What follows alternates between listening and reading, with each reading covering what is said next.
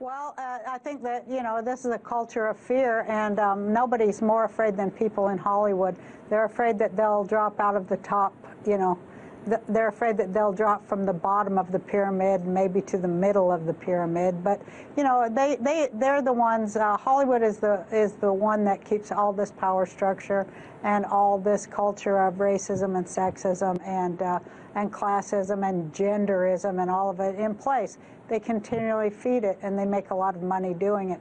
And they do it at the behest of their masters who run everything. So, they're not going to get brave enough to do that. I mean, I think that there aren't many of us who are brave enough to do that. And I'm just, I'm lucky that I can do it, and I feel that I do it on behalf of many people in Hollywood, too.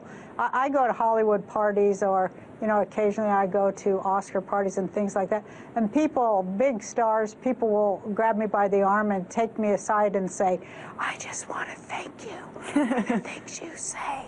And it blows my mind, but that's the culture. It's a culture of fear, for sure. And it's a big culture of mind control, too. MK Ultra mind control rules in Hollywood. If you don't know, Google that and look into it. Well, we've talked about Operation Mockingbird, MK Ultra mind control stuff from, this goes back decades.